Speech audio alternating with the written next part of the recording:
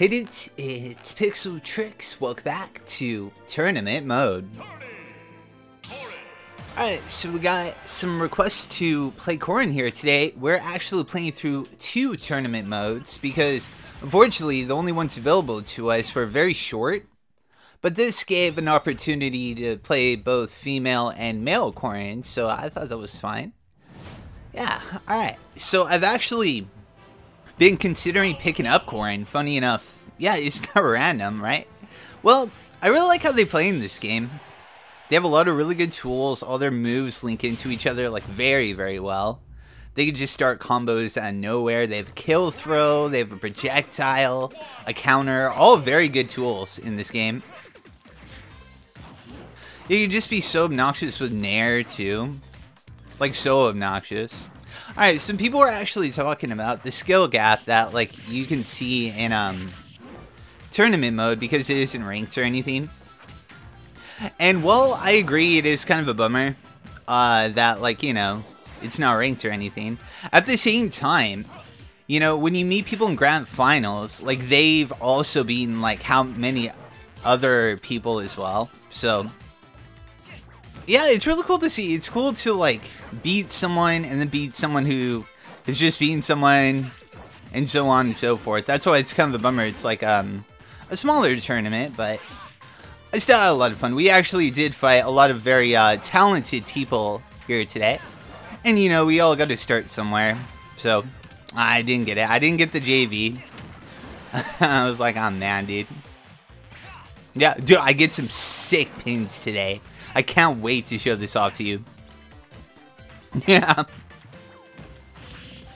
Get a little antsy for the kill right here. But yeah, up air kills. F smash tipper is very powerful. Up throw. Like, Corrin has a lot of options. Yeah, they're really, really cool. I actually do own their game. I haven't played it, though. I haven't got time. I still need to finish Awakening. There are just so many games I need to get to. It's a marvelous problem to have, honestly. Yeah, so many cool titles coming out, for sure. All these, like, awesome remakes. I'm hyped for the Link Awakening remake, too. I think that looks so, so fun. Alright, so we ran into a Pac-Man player right here. I'm pretty sure someone stalled out the timer because I was waiting there for so long. What it felt like, yeah. That's another bummer, that, like, the games are so short. It's crazy how fast they go by because it's only 2 stocks. So it's like, games can just end just like that. Yeah, okay, so Nair, probably should have initially converted to up tilt. Yeah, I probably could have gotten more out of it. Typically, you could like Nair to up tilt, or like Nair to down tilt on heavies too. That was a funky looking grab. I think I was anticipating a roll right there, yeah. This Pac-Man player certainly was giving me the runaround. Absolutely. And it was not landing my tippers either. It was just like a little bit off. Right. But yeah, just throwing out the Nair, throwing out the hitboxes. He was catching me with these F smashes, dude. Dude, if that comboed into the hydrant, that would have been so sick, bro. He actually got me, yeah. I'm still alive. Whoa, very close. Actually did hit me, but up he does have a little bit of armor to it, actually. As you can see right there, yeah. So, like, Corrin can be very hard to contest when you're trying to edge guard them. I think their only downside is they have kind of a hard time edge guarding off the stage. Yeah, I think that's like my biggest gripe with them. Up throw will not kill quite yet. I wasn't entirely sure. I haven't put too much time into Corrin, but I think about like 160 should be around the time it should kill. Unfortunately, I missed my sweet spot. But yeah, as you can see, they made it so their up B goes way further now. It's marvelous, yeah. Because that was one of their biggest problems, is they just couldn't go that far. Oh, okay, so about 150 around that ballpark will kill. How heavy is Pac-Man? Like, I would say medium, right? Yeah, Pac-Man having that marvelous Nair, that is one of the best combo breakers in the game. Yeah. There's a lot of really good ones, but I'm getting scooped up by this man. That man is grabbing me. But yeah, as you can see, you can convert off of Nair into Fair, just like so. Alright, this time actually anticipating the Nair.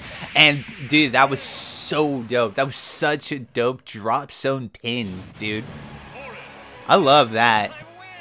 So, I mean, like, they have that, which will catch a lot of people off guard, because most people don't anticipate Corrin players to actually go off stage and try to get, like, sick edge guards like that. But yeah, I mean, it has so much reach. But I think that is where Corrin really does excel. It's just holding on to stage. Like, they're not about going off stage, right? But they can certainly hold center stage marvelously, because they have so many just giant hitboxes in all their aerials. Alright, so we actually ran into a Raw player right here. This person was very, very defensive. Yeah, I think they were trying to time me out, actually. Yeah, they were doing a lot of unsafe air dodging. Yeah. At the same time, they were getting away with quite a few of them.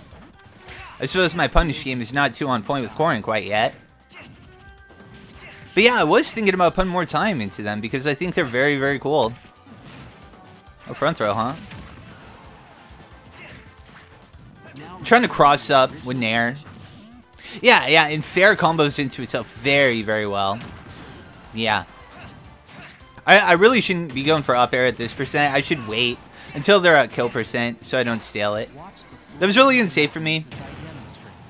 Landing directly on the stage like that too. That was pretty bad. I could have ate a punish, and I almost did. But it's like these short games, I get so anxious, you know? And I don't think it'd be unreasonable to, at least for the finals of these online tournaments, have it 3 stocks with, like, you know, a little more time.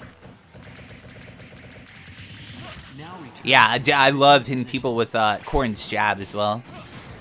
But yeah, you can get those sneaky pins off stage. Wow, what a read from my opponent. Marvelous back air right there. But yeah, back air is very powerful with Corrin as well, as you can see.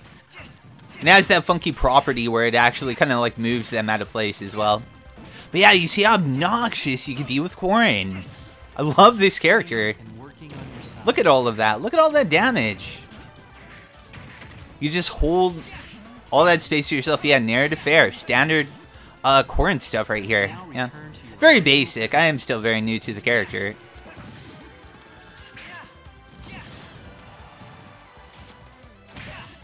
Yeah, and pin is powerful. Pin kills. Yeah, going with the falling up air because it has like little to no end lag. But yeah, as you can see, it does kill. They actually buffed it recently, yeah. So it's pretty cool. Alright, so we got a nice little victory with Corrin. We only had to win 3 fights in a row, so it wasn't too hard, but at the same time, I really do love this idea of, like, we're finding the best people of that side, you know?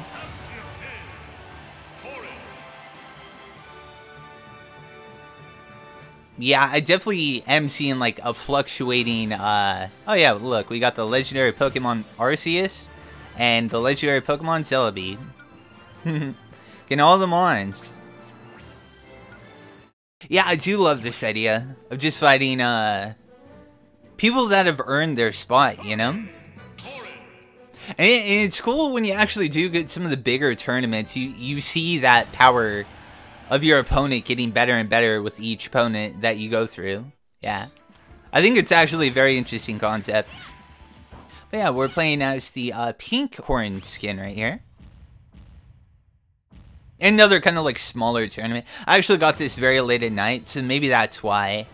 I think the less people that enter, the smaller they make these tournaments, so we're not waiting in queue for very long. Yeah. Alright, but right here we're facing a Piranha Plant player. I've actually heard a lot of Piranha Plant mains have been doing very good in tournament.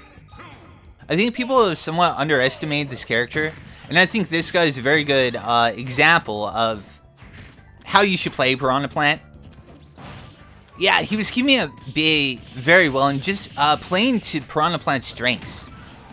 Yeah, dude, Neutral B is a great combo breaker. Look at that wall from my opponent. Look at so much damage. Did they buff Piranha Plant's up throw as well, I believe? So I think I actually may be in kill range here, like soon. I really couldn't tell you. I need to look into that. Yeah. Oh wow, very dangerous for me. Okay. Nair to trying to throw out an aerial right there, yeah. Oh, that will kill. Yeah, Tipper F smash is very strong, but you have to space correctly, which can be very hard. Okay, so now I'm just kind of playing their game. Instead of approaching their very dangerous projectiles, I think this is where Piranha Plant struggles. Is when they're not in the lead and they can't hold their position, you know? So, yeah. I think in these kind of situations, yeah, wow, that killed. Because I hit him out of the neutral B, that's crazy. Nice bear for my opponent. I think once I started throwing out projectiles, it kind of mixed this guy up a little bit. If you're playing Piranha Plant and you're behind, you should still play Cappy. IMO. I think you need to stick to your guns. You need to stick to your game plan. Yeah. I just don't see this character as being one that has the tools to actually get in. Yeah, and that actually killed. I was surprised when it happened. I was like, wait, that killed? There was no fanfare and nothing about it. He just kind of vanished. Yeah, you can see Corrin transforming into her cool dragon form right here. It looks really cool. I like how it's pink too, because we're using the pink alt skin.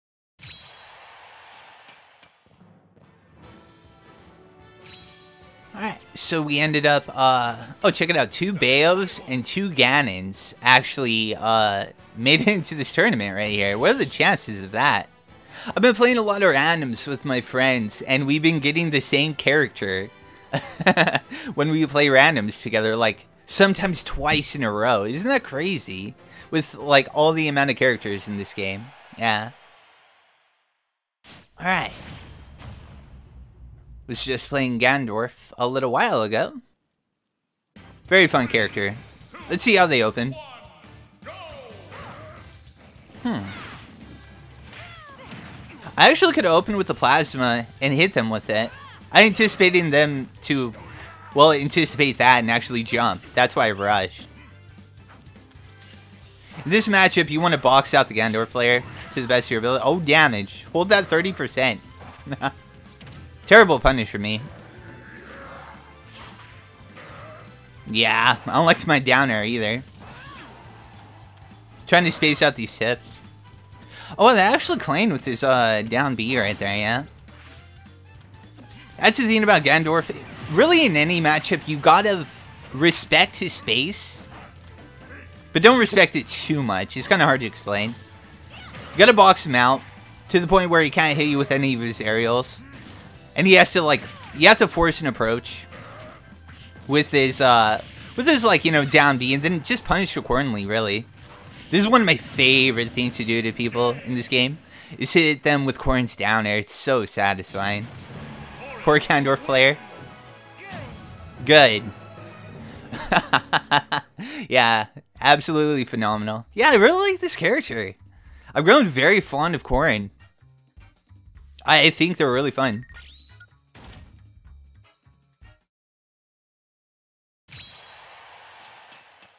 Alright, so we made it to another 3-fight grand final right here, yeah. Against another Gandorf player right here, but this isn't any Gandorf player, dudes. This is Wolves. Picks versus Wolves. This guy was pretty good. This guy had the right idea going on, but he did a couple things that I didn't agree with. That green goopy ass Gandorf. Let's see how he opens. Dash dance, very patient. He was doing a lot of dash dance. So now I'm forcing an approach with the plasma. Okay, claim. Bad trade in my part, yeah. See, he was very, very, very patient Gandorf player. That almost hit too. That was very close. What? Yeah. See, retreating fair for my opponent. Exactly how I should play this character. Yeah, bad DI right there, so I got a lot of damage off the jab, actually. Because I held it for a little longer. You gotta remember that too. When your opponents don't TI properly, you got to punish them. And continue your rapid jabs.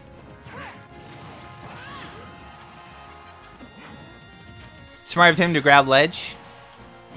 Ooh, that was a sick pin. That was mad sick, dude. Okay, so now I can play a little more defensively. Oh, I'm still going in. Okay, front throw. Let's see, I'm trying to set up the dunk off stage. Yeah, retreating aerials. Trying to play very safe. Yep, see, fair to fair. Nice, waiting for the air dodge. I like that. Fair is a marvelous tool with Corrin. Little to no end lag. If you time it correctly. Ah, I went for it. Oh, okay, well, he actually saved me with the upbeat. I was a little off, yeah. Wow. Yeah, retreating. Just throwing out hitboxes. Ganondorf won't be able to punish, if I time it correctly. Fall back. Right. I don't like that at all. I should have countered. That was an easy counter win for me. I was not ready. Oh wow. Mega dead. He could have just forward tilted. That was actually very risky, but I mean, it worked out for him. Tech roll in this time. Trying to mix up my approaches, yeah.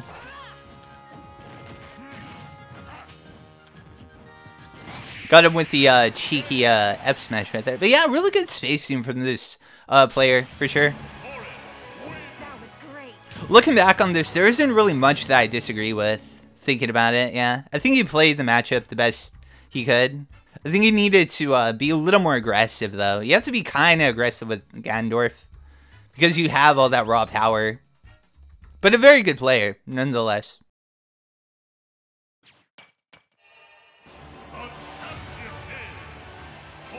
We got a W with both of the Corrins. Had a lot of fun here today. That was very, very cool. Alright, let's see what we got. We got Alucard from Castlevania and Supersonic. Alright, dudes, hope you enjoyed.